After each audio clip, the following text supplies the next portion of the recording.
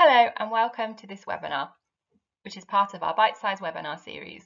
Today I'll be talking to you about the European Pollutant Release and Transfer Register reporting, or E-PRTR reporting. My name is Kerry Hammock and I'm a consultant with the compliance people, and today I'll be talking to you about the key parts of E-PRTR. So in this webinar we will cover what the E-PRTR is and why it's required, who has to report and the key dates, what has to be reported, how to report, and what happens after reporting. Throughout this webinar, there will be various references to EU legislation. So before we start, it's useful to explain what has happened to this legislation following the end of the Brexit implementation period. In order to avoid a sudden and dramatic change in regulation for businesses in Great Britain, the European Union Withdrawal Act 2018 provides that all EU regulations previously enforceable in the UK up to the end of the Brexit implementation period are copied into law in Great Britain, so that's England, Scotland and Wales. Essentially, this means that from the 1st of January 2021, there will be two versions of EU regulations. So there'll be the original EU version, which will be unchanged, and the new GB version, which applies the regulations solely within Great Britain. And these versions are known as retained EU law.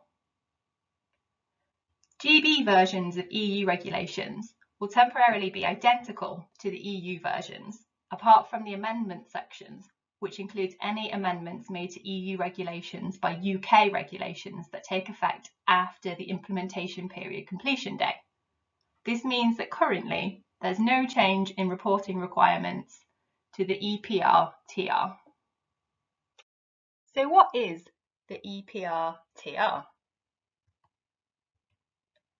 Well, the European Pollutant Release and Transfer Register is a publicly accessible electronic database that provides key environmental data on emissions and transfers of waste from industrial facilities in European Union member states, as well as in Iceland, Liechtenstein and Norway. It compares pollutant releases within industry and with releases in the UK and Europe.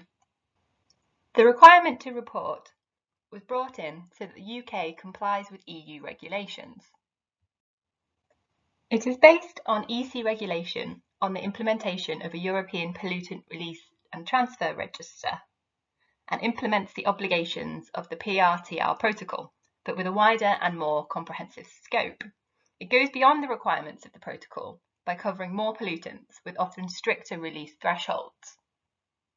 It covers 91 substances released to air, land and water from industrial installations in 65 different sectors of activity, and it also includes transfers of waste and wastewater from these facilities to other locations, as well as data on emissions caused by accidents on site. Substances include greenhouse gases, other gases, heavy metals, pesticides, chlorinated organic substances and other inorganic substances, and the first reporting year under the E-PRTR was 2007. It helps to facilitate discussions and public participation in environmental matters and decision making, linking environmental rights and human rights, access to information and public participation in line with the Aarhus Convention. Essentially, it helps to support the prevention and reduction of pollution. So who has to report? Well, operators of particular activities above specified capacity thresholds. So these are 65 different activities which cover 10 major sectors. And these are activities and thresholds which are largely determined by European reporting requirements.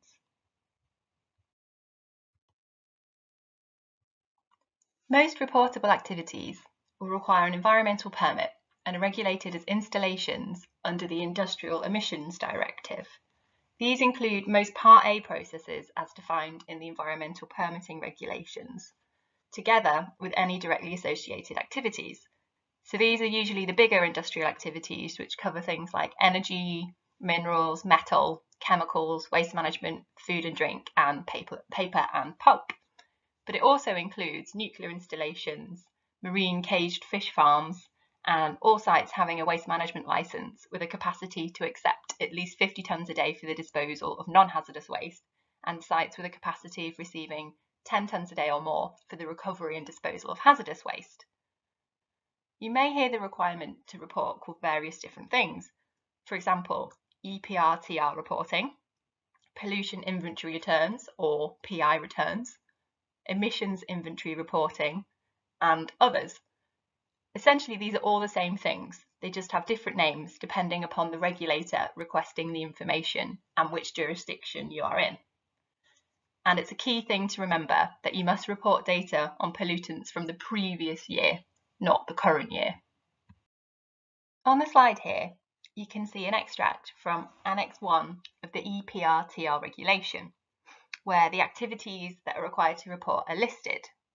Operators must report information on annual releases and off-site transfers if you operate a facility which undertakes an activity that's listed here in Annex 1, and the level of emissions exceeds the particular thresholds that are set.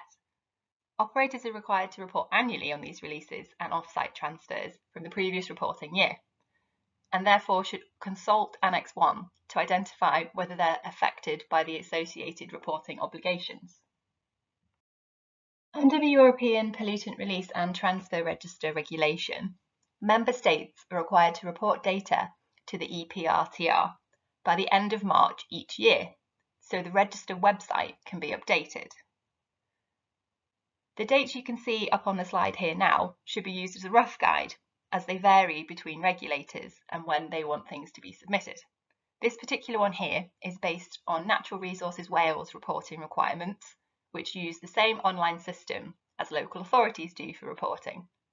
The regulator will send you a notice when the date is due for reporting, but this can often be issued late, so it's best to work to the above timescales to ensure that the data is ready. Essentially, you need to have the data completed by the end of March. This next slide shows what must be reported under E-PRTR.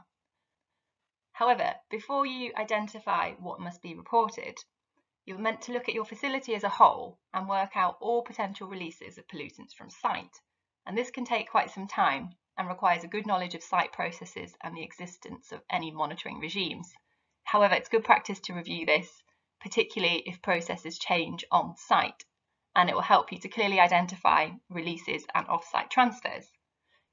You need to identify the site, so that's the site boundary, all of the installation, including any directly associated activities. So these may be things like effluent treatment plants that are part of your activity but aren't part of the main installation. So you need to report releases from the facility. So this is releases to air, water and land. And within this you'll need to report the quantity of the pollutants. You'll need to report any off-site transfers of wastewater. And you'll also need to report any waste that's left site. So this is both hazardous and non-hazardous waste, and includes waste that's been recovered and disposed of within the country of origin, and also any that may have been exported abroad for recovery or disposal.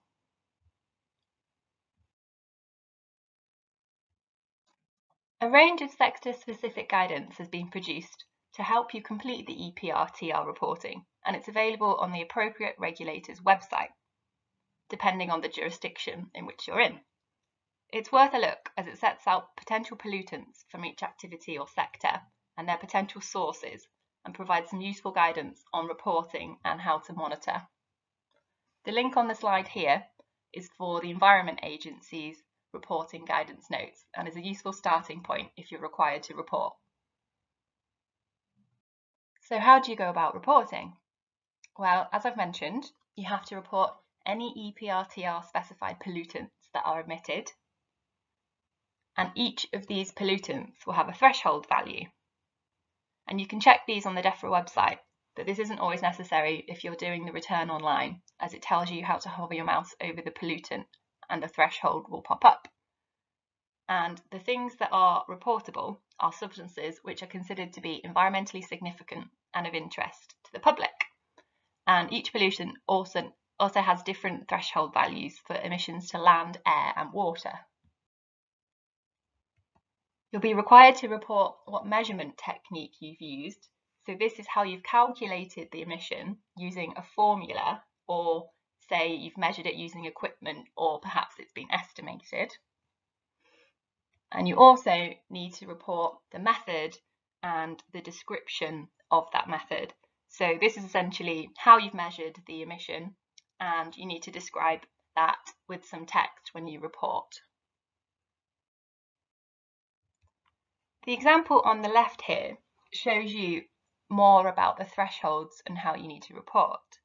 So if the figure is ART, so above reporting threshold, then you'll need to record the actual figure of that emission. However, if it's BRT, below the reporting threshold, you do not need to enter the data onto the system.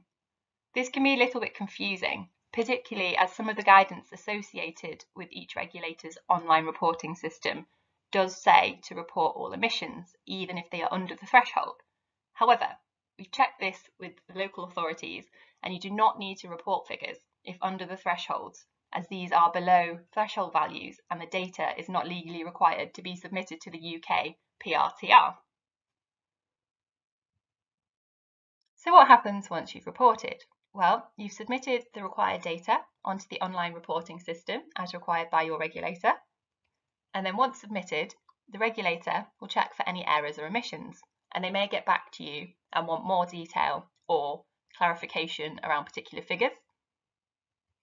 They may also ask for justification of emission values during any routine site audits or inspections as part of their normal regulatory work. So it's really important that you keep any paperwork or documents including details of measurements or calculations for a minimum of 5 years. And this is detailed in the regulations, so it's important to do this. The data submitted is also used in research and to fulfill European Union reporting requirements. And the data is made publicly available online, so it's possible to search by sector or find out the emissions data for particular businesses. To summarise then, the European Pollutant Release and Transfer Register is a publicly accessible electronic database which provides key environmental data on emissions from particular industrial facilities.